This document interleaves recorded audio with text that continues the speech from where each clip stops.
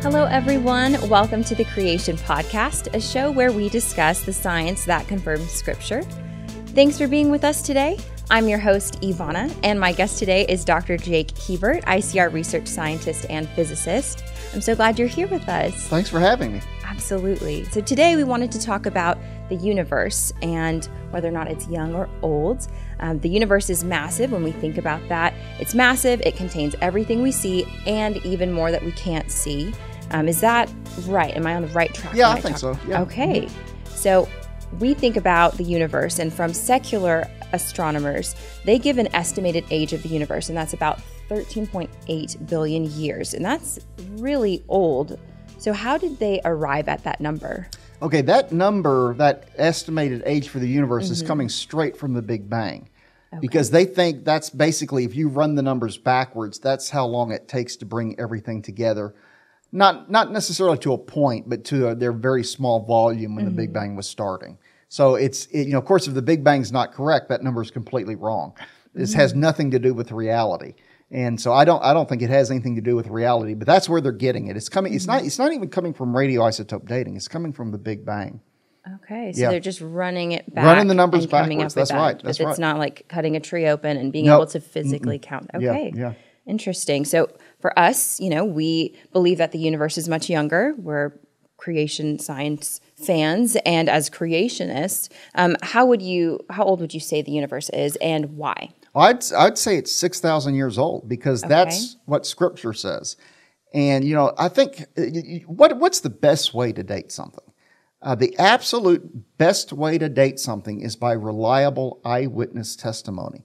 If you stop and really think about it, if your parents had not told you when you were born, or if you did not have a birth certificate, you could have trouble estimating your own age, let alone somebody else's age or the age of a rock. And so really, people, I think, are too overly impressed by these dating methods because they involve math and they all seem kind of sciencey and people.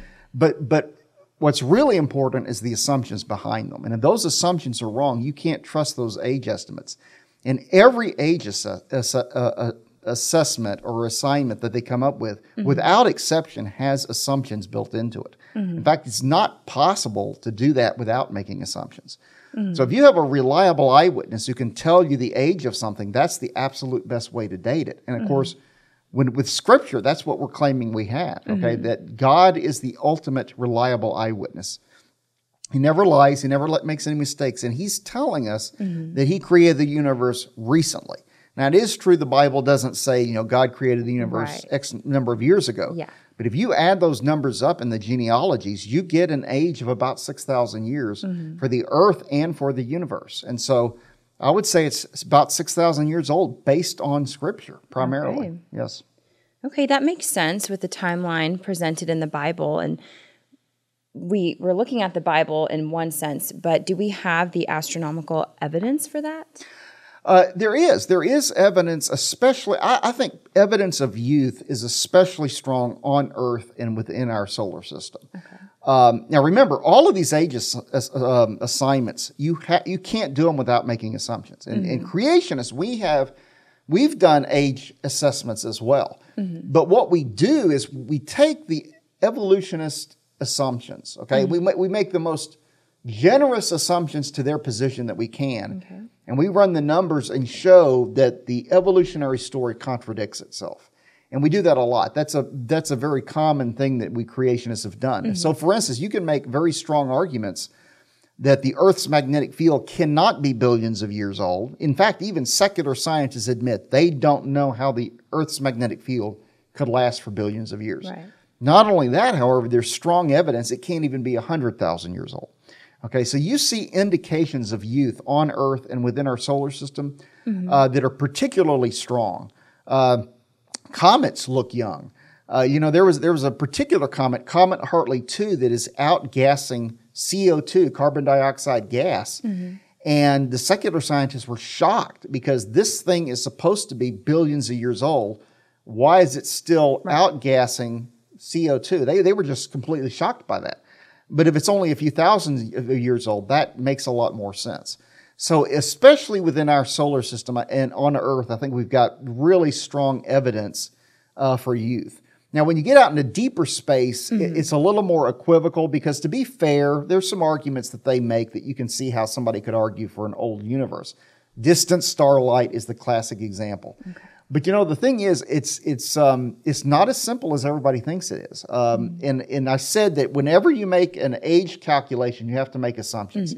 It's even worse when you go out into deep space because you have to make even more assumptions than normal.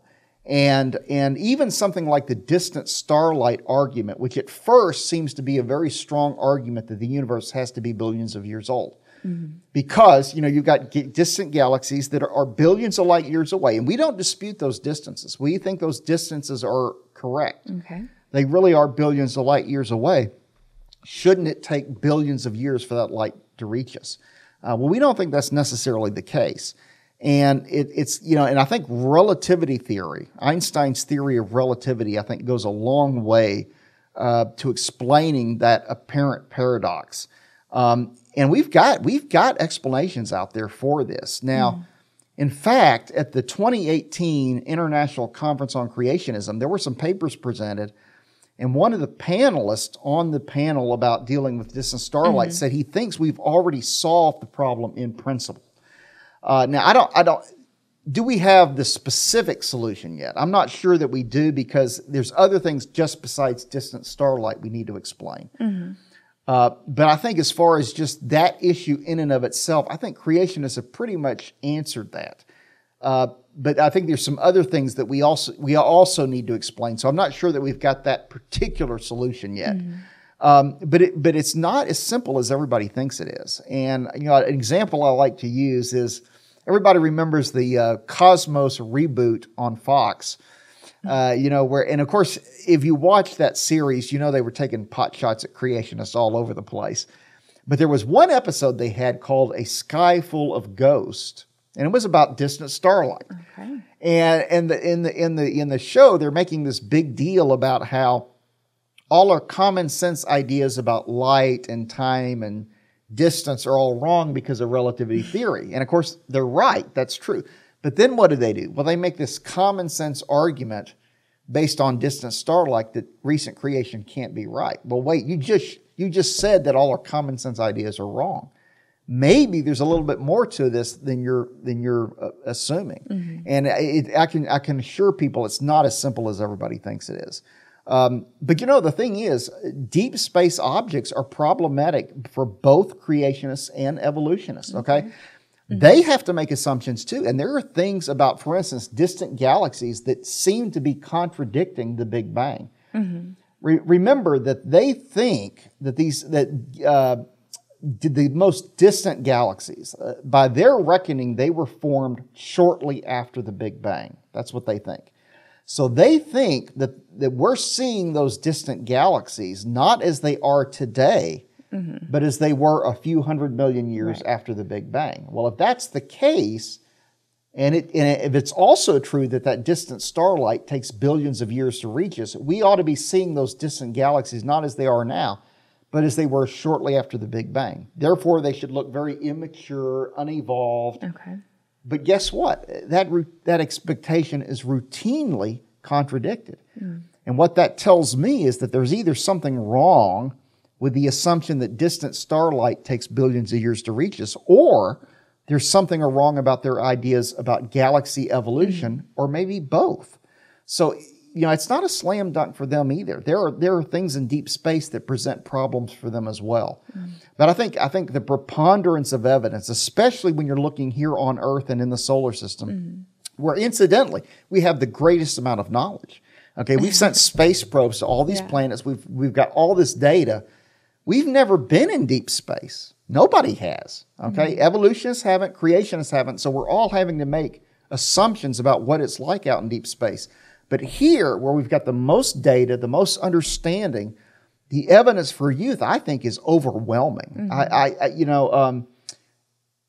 can only think of maybe one argument for an old solar system that is fairly convincing, and I can think of a bunch that are pointing to youth. And even the argument for them that's sort of convincing is a double-edged sword because it also presents problems for them too.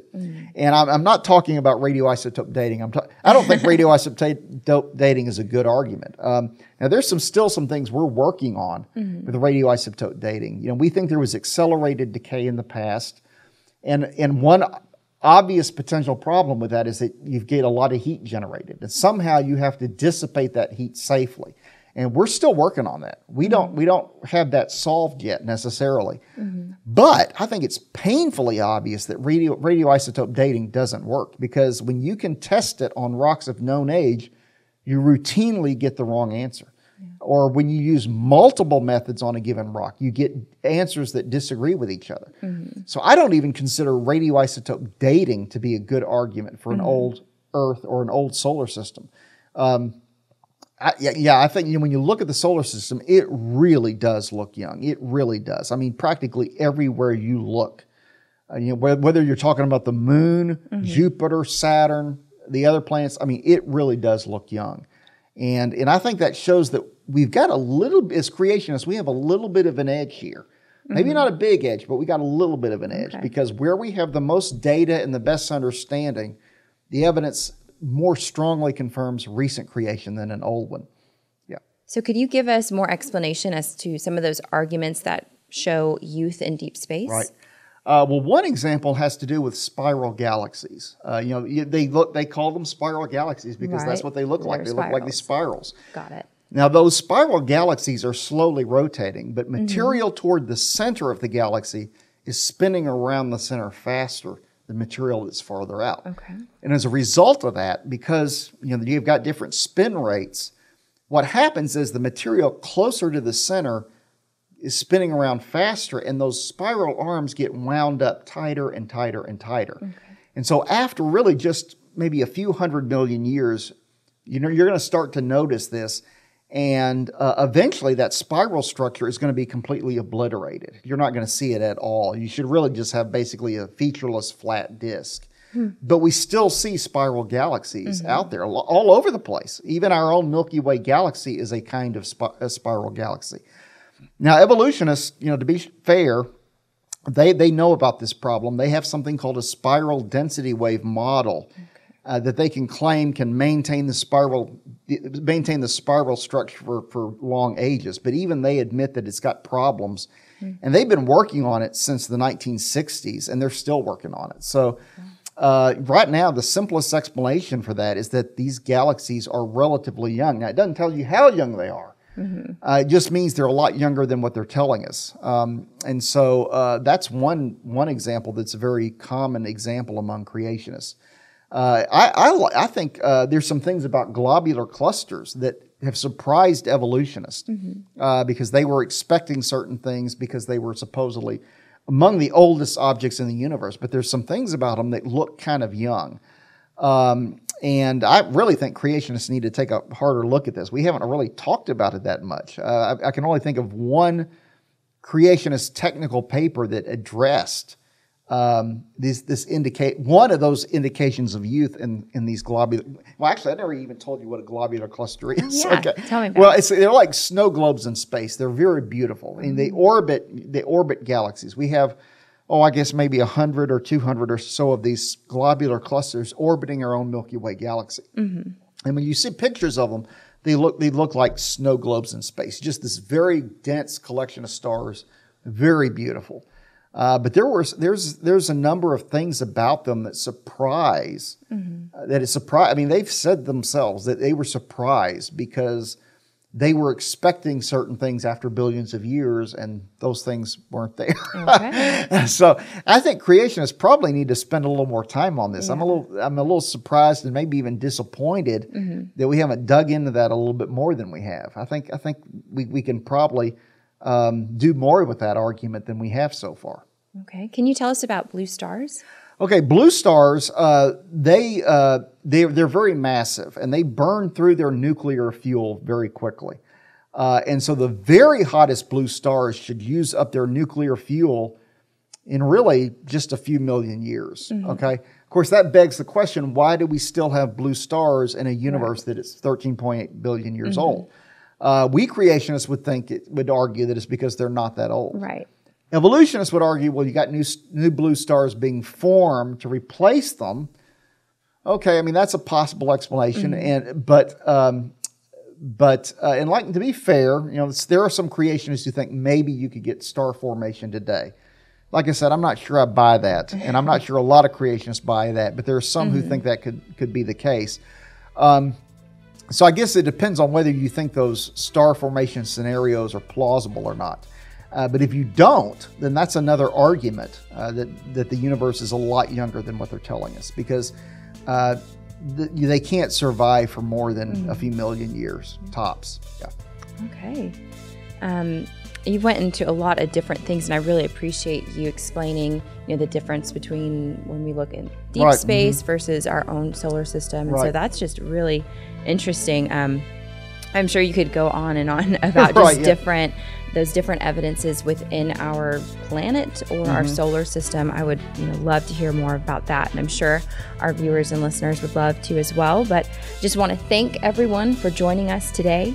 And of course, you can find our podcast on YouTube and anywhere else that you might find your normal podcast. If you have any other questions that you'd like to have answered, just send us a message on social media. And don't forget to rate us and review our show so that others can know more about us. And of course, subscribe for future episodes. But I'm Ivana, and thank you so much. We'll see you next time on the Creation Podcast.